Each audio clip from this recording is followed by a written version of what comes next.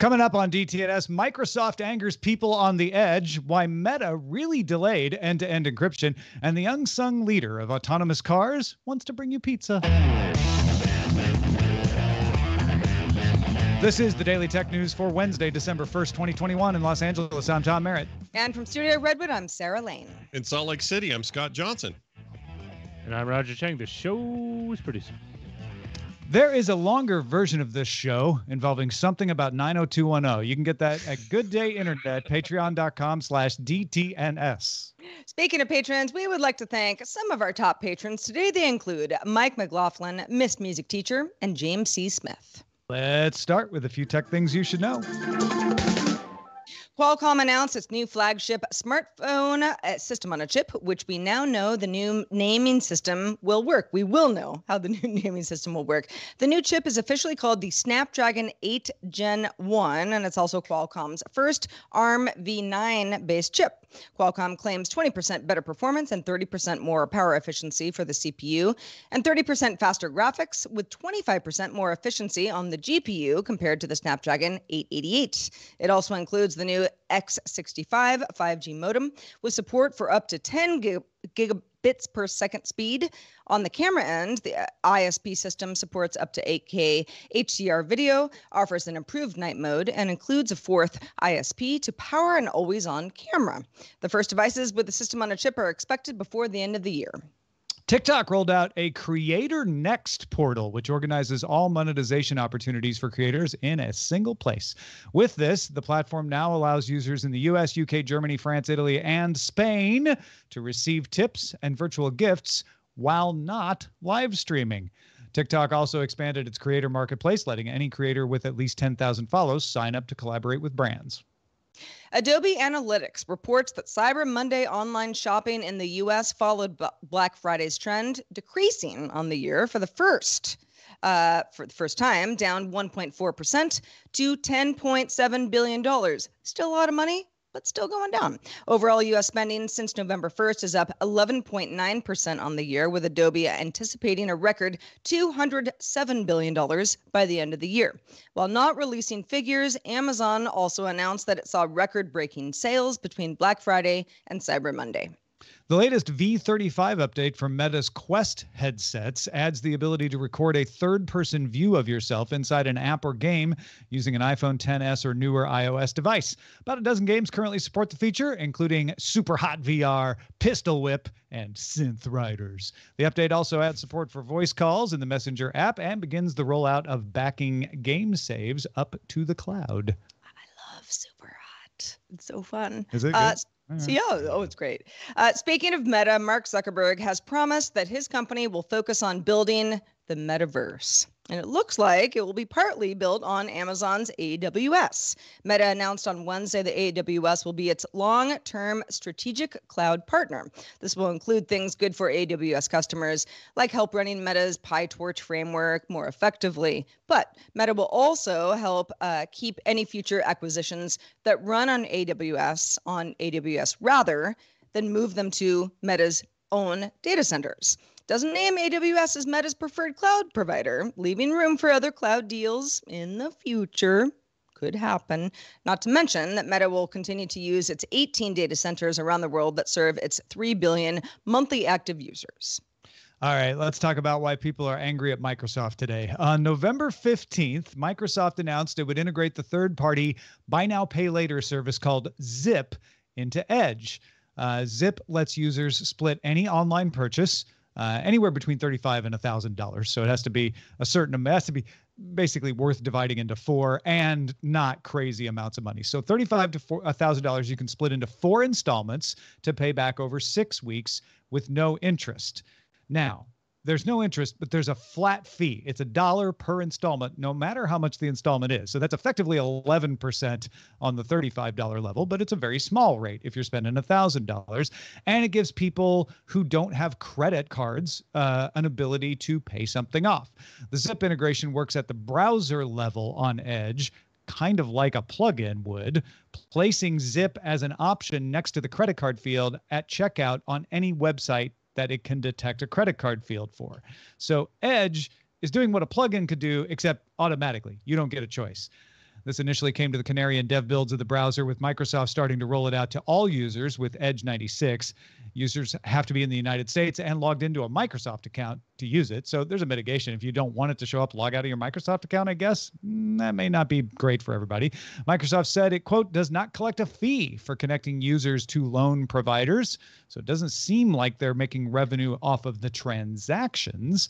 In the past 2 weeks, a lot of people, though, have responded very negatively to this because this is, after all, the internet. The criticisms include this is browser bloat. This is a potential security risk because I don't get to uninstall this. Messing with the integrity of web pages by inserting something, both a problem for users and website runners. And there are people who believe any installment plan like a BNPL is exploitative. Those are usually people with credit cards. Especially embarrassing was Microsoft's automatic tagging system at the bottom of the official post of this announcement. What that does is scans user comments to create tags based on upvoting of those comments. This morning when I was looking at the post, tags read bloat, BNPL, cash grab, dirty, edge, embarrassment, exploitative, garbage, greed, horrible, IE6 for some reason, making Nadella rich, payday loan, and it goes on in that vein for another 20 tags or so. People upset. I have varying opinions about where I'm like, I don't know if that's legitimate to be upset about. And yes, I agree with that. What do y'all think of this? Let me ask you if this is a legitimate position that I'm about to take. Okay. People and their money, they don't like to be fiddled with. When money comes up, it's a big deal. In the past, if somebody said, hey, we made a cool plugin for browsers that mutes your tab, eventually browser makers went, you know what, that's cool. We should just integrate that. And they all do now. Everybody's got a mute tab option built right in. Nobody complained. No one has a problem with that. It's made it for better lives. Same thing when everybody adopted tabs and everything else. Spell checking in browsers, all these things. I remember them. This is different. This is whenever they tap into people's economics, people get mad no matter what.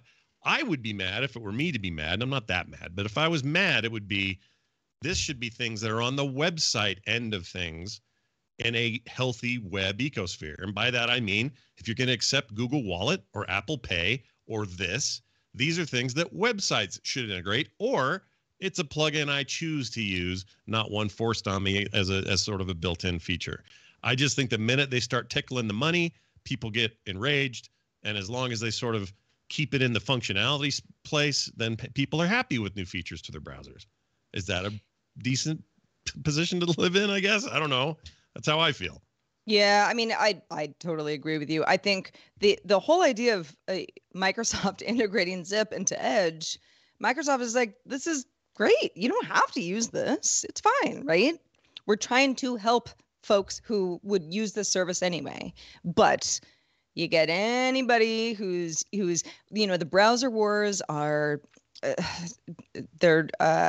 it's a big deal anyway, right? To choose the right browser is, in many senses, to choose the one where you feel like I'm not getting too much stuff pushed on me. This is the right browser for me. Privacy, security, extensions, blah blah blah.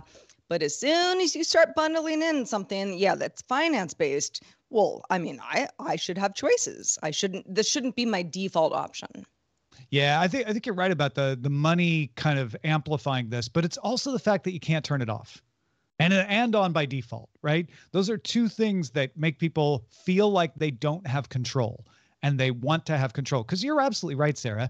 If they hadn't told anyone about this, most people probably wouldn't have noticed. Maybe a merchant would have brought it up or something. It's good that Microsoft was transparent and said they're doing it. I'm not saying they should have hid it, but it's because people said it that people are like, wait, I can't turn it off. Wait, it's there by default.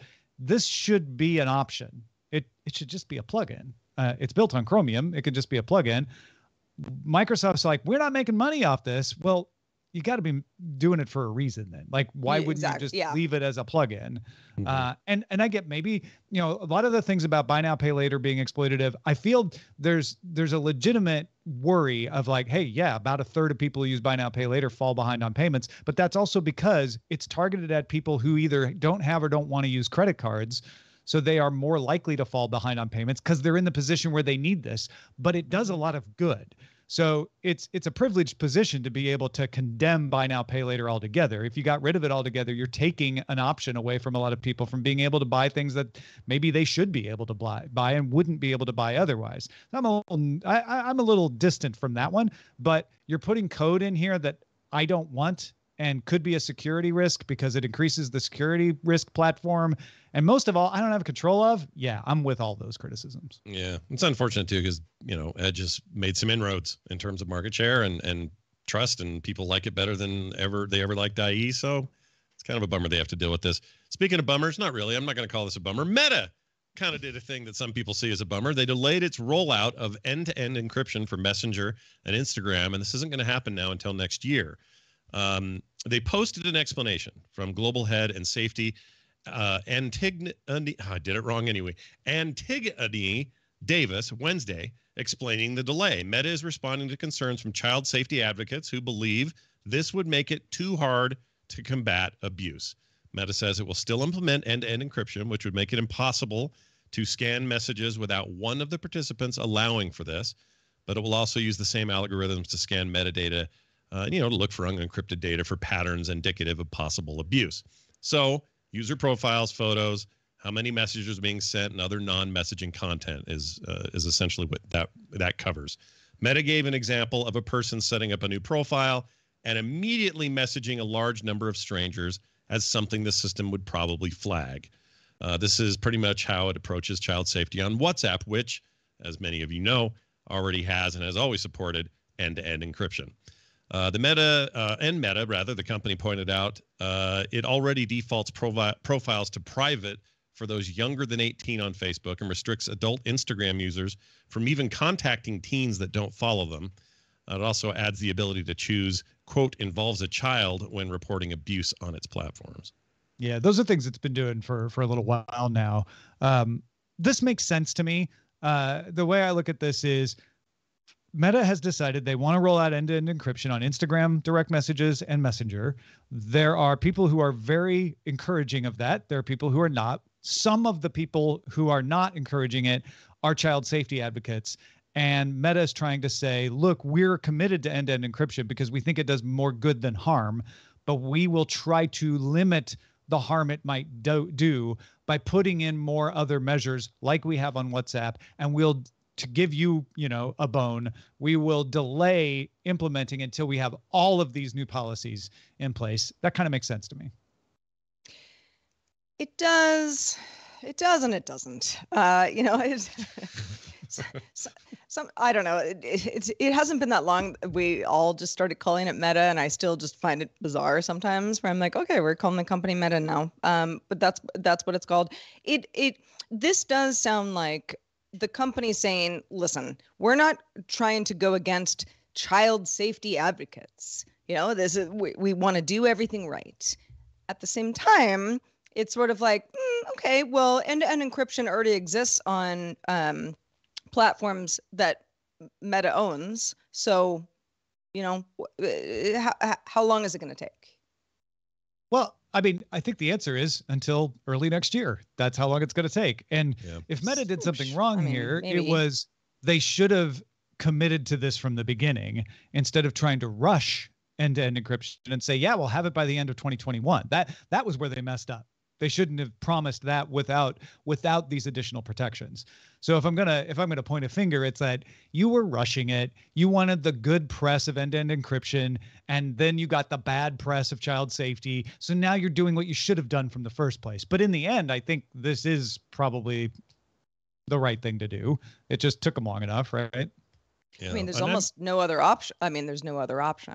Yeah, I made a comment earlier that, is this like a movie premiere that gets pushed back and everybody gets sad? And to me, it didn't seem like it. But you made the point that there are some people very interested in the overall encryption world. Encryption that has a posse. Yeah. and they are pushing and pushing and pushing for it to come. And even with this announcement, there were people complaining like, you're just saying that you don't want to do end-to-end encryption because, there's people on all sides of every issue. But in the end, I do think that Meta is, by hook or by crook ending up in the place, like you said, Sarah, where they kind of, this was where they should have been the whole time. Hey, folks, if you want to join in the conversation, we're talking about this and more in our Discord. You can join that by linking to a Patreon account. Get your Patreon account at patreon.com/DTNS. One company is arguably the farthest along in autonomous vehicles, and it's not Tesla. No, it's not Waymo either. It's not even one of those trucking companies out there. It's Nuro. Nuro. And longtime listeners to DTNS know we've been following Nuro for years. You've heard about them a couple of times just this year. Nuro has been operating autonomous grocery deliveries in parts of Houston and Arizona for several years. On April 12th of this year, it started delivering Domino's pizzas from one Domino's restaurant in Houston. And on June 15th, Nuro expanded its partnership with FedEx to use autonomous vehicles to do last mile deliveries for FedEx. Now, Nuro is offering delivery in Mountain View, California, from the 7-Eleven store at 1905 Latham Street there.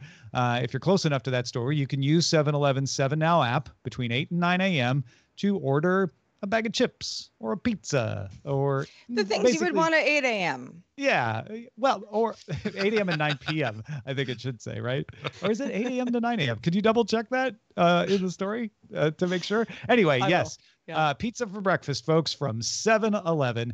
An autonomous Prius with a safety driver will make the delivery, though you'll have to come out and get the item from the car, even though there's a safety driver in there, because this is testing what will be eventually a driverless system.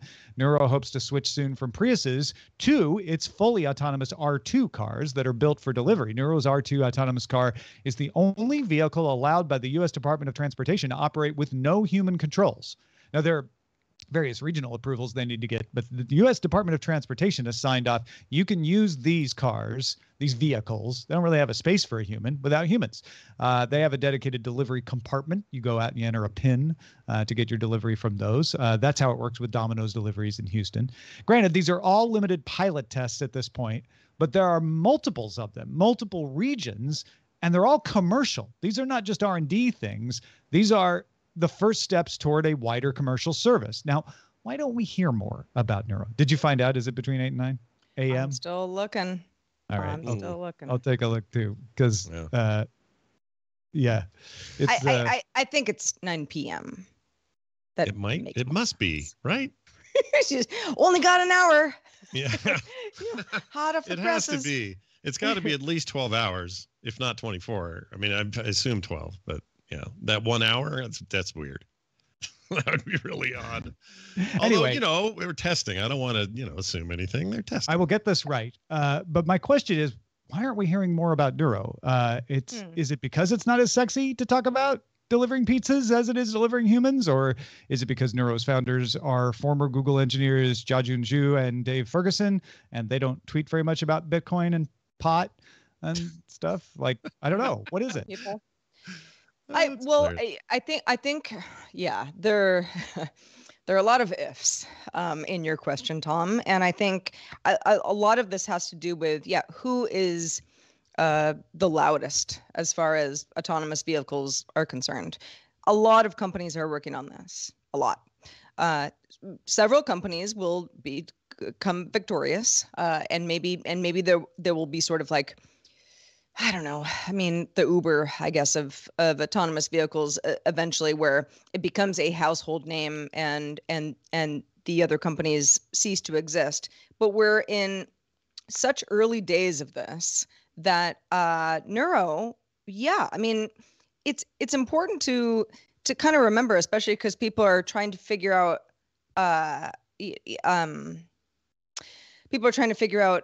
okay, well, what does this mean? Do cars just drive themselves? Do I sit in the back of a car? How do we get my stuff? All of this is happening, but Nuro is farther along and yet has flown relatively under the radar. Yeah. The way I look at it is, I said this 9 before. p.m. By the way, thank you, Roger. It is 9 p.m. Okay. It's 9 p.m. Okay, go ahead. All right, good. Nice big range to get your chip fix or whatever you're doing. Pizza.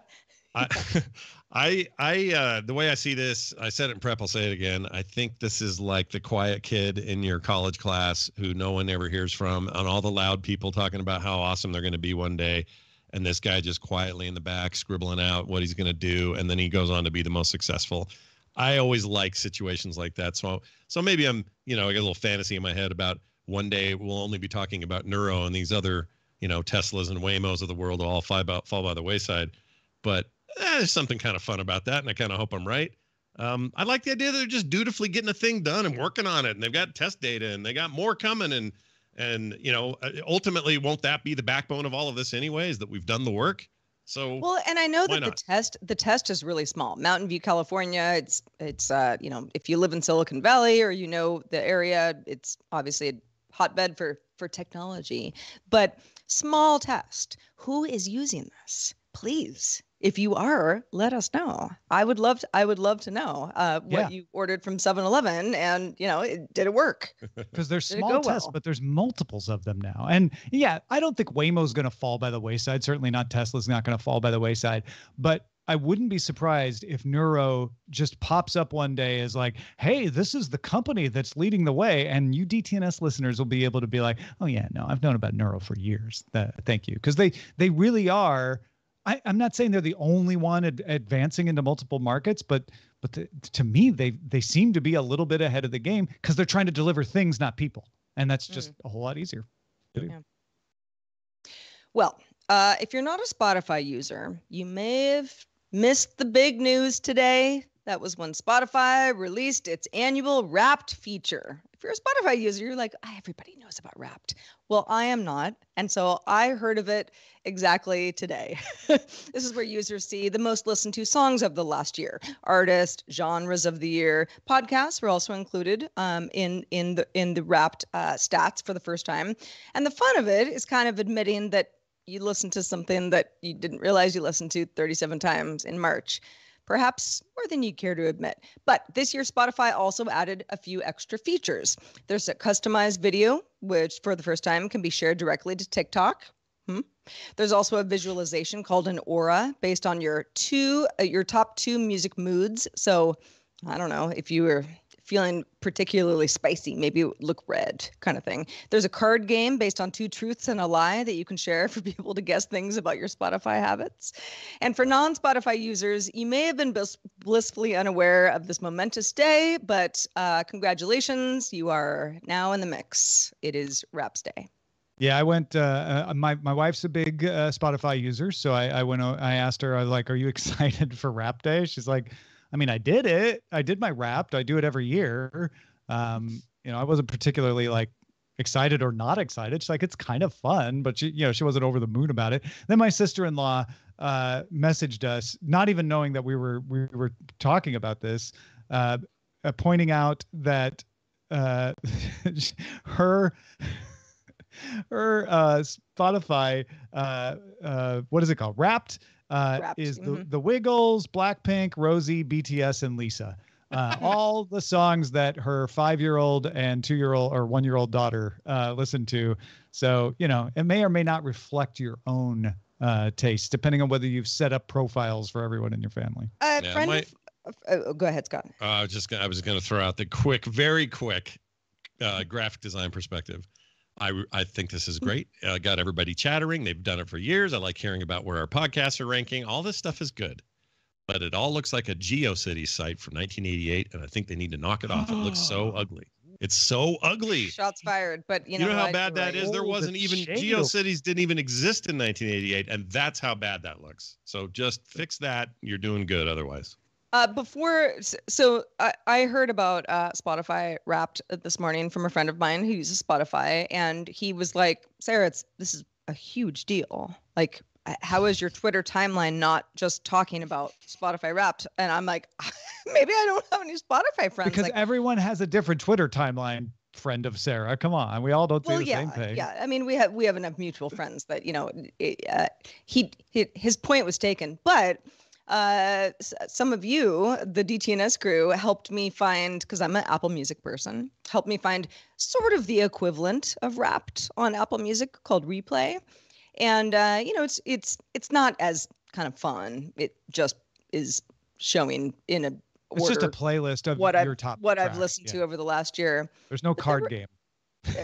No card game. No, but it was revelatory in certain senses where I'm like, I really listened to butter a lot this year. I didn't even remember doing that. Good song. But yeah, it's fun. I sort of liken this to Instagram's top 9.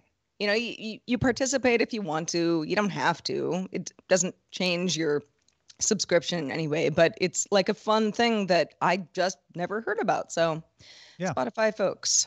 Good, fun stuff. I think Spotify is leading the way on making it fun to share your top tracks with other people and play little games and stuff. Just so you know, Butter was number 3 on my list too, Sarah. So don't feel bad. Yeah, that's all right. It's all mumble rap on mine because my son's mumble rap habit has bled into the family plan, and there's nothing I can do. Oh, because you same thing. You've got it set up on your Echo, right? Yep. So, Yep. I would love to see that top 10. All right, let's check out the mailbag. Let's do it. So Lee wrote in and said, I remember Second Life and the land boom. This is in reference to our show yesterday. Very well, Lee says. And I recall Second Life being had become much larger in square kilometers than our real Earth, with land infinitely expanding. It's not like buying land in New York or Hong Kong where there's real physical barriers driving up prices. So 99% of the land in the virtual worlds is worthless. For me, I see meta land more like a hosting solution, like AWS or Azure. And then big developers like Blizzard or Epic building compelling experiences that people will want to enjoy. Just like games, though, there'll be sequels and original versions of these experiences dropped eventually. So the land itself is nothing more than hosted space to put your content. Eventually, the land will be deleted and it's not needed anymore. To go a bit further, Lee says, I see somebody eventually building a browser to navigate these different experiences or a plugin to existing browsers. So if I'm playing around in a virtual casino in one experience, I'm not then going to walk over to another experience when I'm done. Rather, I'm just going to teleport to my other bookmarked experience that I want to go to next, like web surfing. The concept of teleporting makes the whole land sale and subdivision kind of silly, since it's not about location anymore. It's just about your experience that you have, and that's it. The only part where my co-location may help is discovery of your experience, but I don't know if it's worth $1 million price tag. Happy to be wrong on this, though. That's super interesting email. I have so many thoughts on this, and I'm going to try to keep this short and sort of cogent about a couple of aspects of it.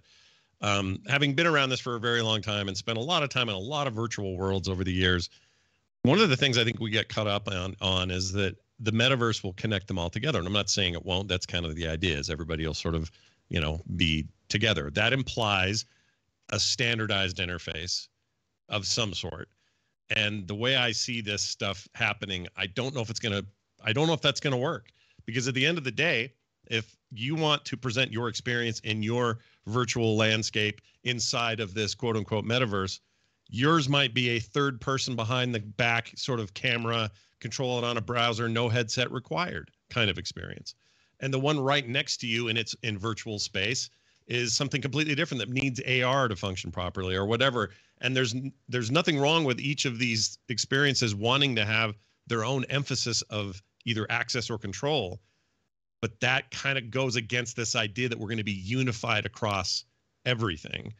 And, in some ways we already live in a metaverse. I have Tom in a little private text message right here. I have somebody else in a Discord conversation. We have this happening on Skype right now, and I'm live streaming at the same time.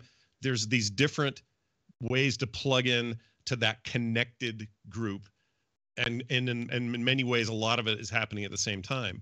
But the way this stuff is being described, the way Facebook/Meta talks about it and others have me thinking they have not thought at all about how you're going to handle the issue of, I want to enter this one this way, I want to control this one this way, and I want to experience this one this whole other third way. And can all of those things coexist? Maybe. I just think there's a lot of philosophical discussion that has to happen before we're settled on anything. But he's right about the landscape, like the idea of this is virtual space. We're not limited by, seashores. We're not limited by mountains. We're not limited by other structures or just the limit of land itself. It's just potentially infinite.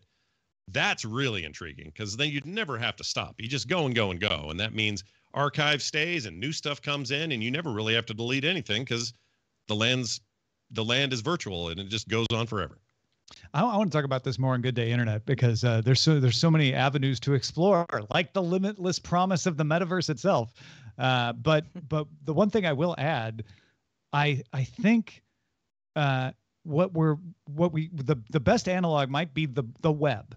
You can access the web through the browser. Yep. You can also access it through an app. You can also access it through Discord. You can also access it. There's lots of ways to get to the web. I think the metaverse probably will be like that. I'll say it again. Meta has pulled a great trick in making people think about them when they think about the metaverse, when they have virtually done almost nothing to develop the metaverse, and lots of other companies have. We talked about those yesterday on the show. But in the end, I think Lee brings up good questions here. And it's going to be a situation where, just like in WoW, Scott, I think there are controls on how you get around, right? You can't just teleport everywhere. Some places you have to run, some places you have to fly, some places you can teleport. If those controls are in the platform, that will make proximity important. It kind of depends on how you move around in the metaverse, how you're allowed to move around in it. Yeah, and if those different walled areas within the metaverse want you to come in a different way, interface in a different way. I mean, there's so many questions about it, and I love it. I love that everyone's talking about it. It's going to be the most fun discussion topic for years to try to figure it out. But I just think we're just tickling the outside. We don't know yet. Well, thank you, Lee, for tickling our brains here. If you have any feedback, do send it our way. We'd love to hear your thoughts on stuff that we talk about on the show, stuff we might talk about on a future episode of DTNS. Feedback at dailytechnewsshow.com is where to send that email. We would also like to extend a special thanks to Matt 3. Matt 3 is one of our top lifetime supporters for DTNS, and we want to thank you, Matt 3, for all your years of support. Yeah, forget those other 1 and 2 versions. Matt 3. Matt 3, place to be. Yeah. Scott Johnson, also want to thank you. We could start calling you Scott 3 if you'd like. Sure. But regardless, where can folks keep up with the rest of your work? Well, they can find everything I do over at frogpants.com right now. And I just want to mention on the store, I created a 4 set of Christmas cards this year. All hand-drawn, all created that way, very nicely printed and done with Frog Pants Greetings logo on the back and everything, with envelopes also included. And if you're thinking, I've got a handful of people I want to send some cool cards to, and they'll be unique and never be seen again until next year maybe. I don't know, who knows if they're popular enough. Now might be the time to make sure to get those, because the mail service, it's a little iffy these days and not exactly reliable. So if you were going to grab those, now would be the time. frogpants.com/store. And for everything else I got going on, just hang around Frogpants, frogpants.com, or on Twitter, find me at Scott Johnson. Good 4 stuff. people on my mailing list are going to get them because I bought them already. Yeah, it was nice of you. Oh, Tom. I know, he's so nice. He's just, one-upping me every day. We are live on this show Monday through Friday, 4:30 p.m. Eastern. That's 21:30 UTC. And you can find out more at dailytechnewsshow.com/live. And we will be back doing it all together tomorrow. Justin Robert Young. Back to you then.